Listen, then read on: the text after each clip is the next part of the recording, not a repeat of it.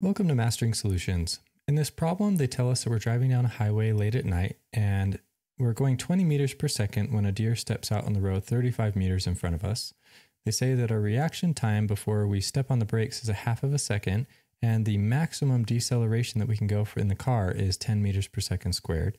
So for part A, they tell us what is the distance between you and the deer when we come to a stop. And then for part B, they want to know what the maximum speed is that we could go and still not hit the deer.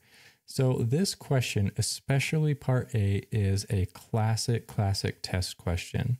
Part B might be a little bit more difficult than you might see on a test, but this concept and that first part for part A is a very typical test question. I think I probably even had it on one of my tests. So pay attention to this one, it will really help you out. So now before we even get into the different parts, let's draw a picture of what's happening to understand conceptually, which will really help us out with our organization. So we have a car and we're going along and they tell us that the deer steps out in front of us, of course, and we stop on the brakes, we stomp on the brakes a half of a second later. So here's where we're going from the constant speed. And at this point is where we step on the brakes. And then down here, this is where we actually stop. And then we have a deer right over here. So we have Mr. Deer. Okay, and they want to know what the distance is between us as we stop, of course. So for part A now, let's write a list of all the variables.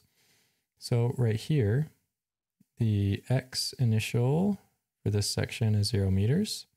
And the velocity that we're going is 20 meters per second. So I like to label these 1, 2, and 3 for the different sections so we can keep them all straight. So now for part 1 and part 2, we need to figure out how far we went in this distance. So to do it, we're going to be using the velocity equation. So velocity is equal to change in distance over change in time. And we'll be isolating the distance, so delta x is equal to velocity times time. The x initial is 0, so we could also rewrite this as x final is equal to velocity times time. Or you can also do a kinematic equation, so x final is equal to x initial plus velocity initial times time plus 1/2 of the acceleration times the time squared. Acceleration for this section is 0. We're not speeding up or slowing down, so all of this goes away. The x initial is 0, so that goes away. And so now you can see we just found the exact same thing. So either way, it doesn't matter. You will get the same formula. So now when we plug our values into this, what we have is the x final for section 1 to section 2 is we're going at 20 meters per second. And it's a half of a second until we react and hit the brakes. So we'll do a 0.5 seconds. So 20 times a half is 10. So 10 meters, because we have meters per second times seconds, so the seconds cancel, leaving us in meters. So that is the distance that we've gone from section 1 to section 2. Now for section 2, we need to figure out, as we're decelerating, how far this distance is. To do that, so for section 2, we're going to be using v final squared is equal to v initial squared plus 2 times the acceleration times delta x. We're using that because we don't know how long this section was. We have no idea how long that took. And so this is the only kinematic equation that has all of the variables that we have, plus it doesn't include time. And so we're trying to solve for the final distance over here. So let's break this up one step further. I'm going to move this over to that side. So minus v initial squared is equal to 2a delta x. We're trying to solve for the x, so we'll divide both sides by 2a. That will go away. And now we have delta x is equal to v final squared minus v initial squared over 2 times the acceleration. The final velocity, though, over here is 0 because we're stopping. So for section 2 to 3, this will go away. So now we have the negative velocity initial squared over 2a But we can even go one step further and add in the x initial. So delta anything is final minus initial. So we have x final minus x initial is equal to negative v initial squared over 2a. So we'll add both sides of the equation with x initial. So now that will take into account section 1 to 2. So the x final that gives us will be the total distance that we've gone for this whole section. So if we come over here, now we have x final is equal to negative v initial squared over 2a plus x initial. So let's plug this, write all our values into this. So x final is the initial velocity that we're going right at the beginning of section 2 is still 20 meters per second. We haven't hit the brakes yet. So negative 20 meters per second, and then we'll square all of that. So I'm writing it this way just to show that we want the negative outside of the parentheses. And then we'll divide all of that by 2 times the deceleration, which we said was 10 meters per second squared. We have negative 20 squared divided by 2 times the deceleration, which we said was negative 10 meters per second squared. So the total distance for that section is 20 plus the x initial was 10. So the total distance that we went is 30 meters. And they say at the beginning of the question that we have 35 meters with the deer in front of us. So the question is, how much distance is between you? Well, there's 5 meters left between us and the deer. So fortunately, we won't get in an accident and hit the deer.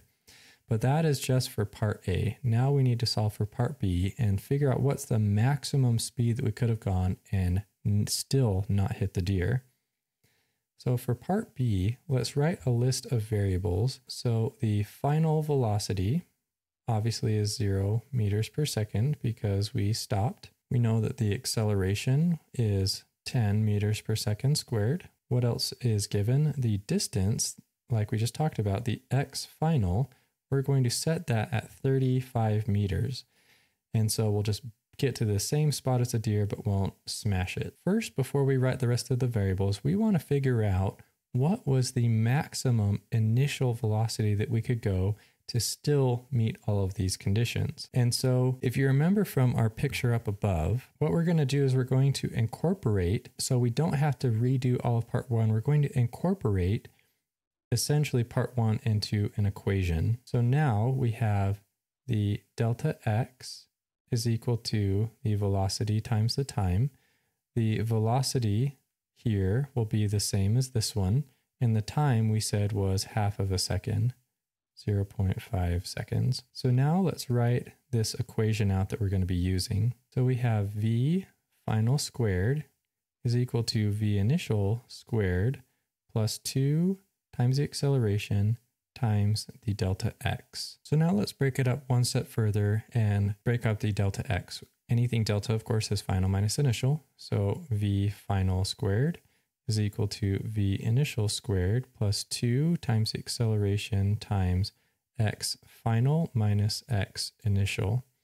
Now the x initial for this section is going to be this equation right here that we just talked about. So now we will plug that in down here. So we have v final squared is equal to v initial squared plus 2 times the acceleration times x final minus the initial velocity that we're trying to solve for by time. And like that. Okay. So now we have the equation that we need. Now we can break this up one last step further by factoring this section. So v final squared is equal to v initial squared plus 2a times x final minus 2a times v initial times time. All right, so this is the final equation, and now we can plug in our values. So the final velocity is 0, so that goes away. And then the initial velocity, that's what we're trying to solve for.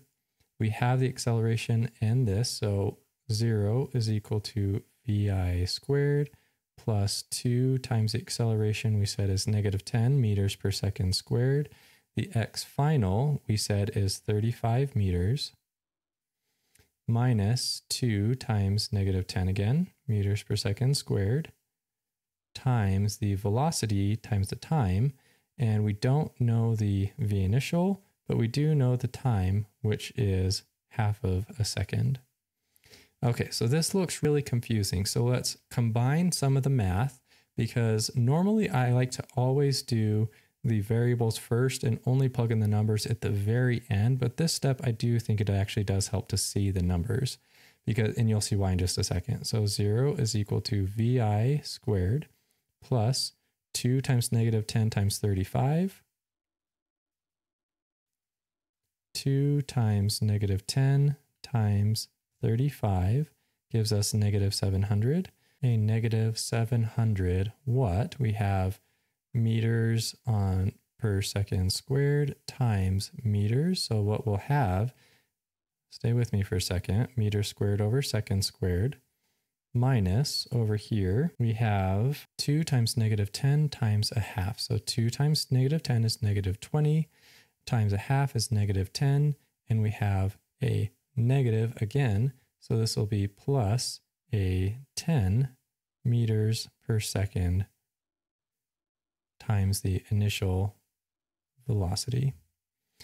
This section here for the units, we had meters per second squared times seconds over 1. So the seconds go away there, and we're left with meters per second. Okay, so you may be really confused and say, where are we going with all this? But if you look at this, what we have is 0 is equal to ax squared plus, over here we have b times x plus c. So we have a quadratic equation.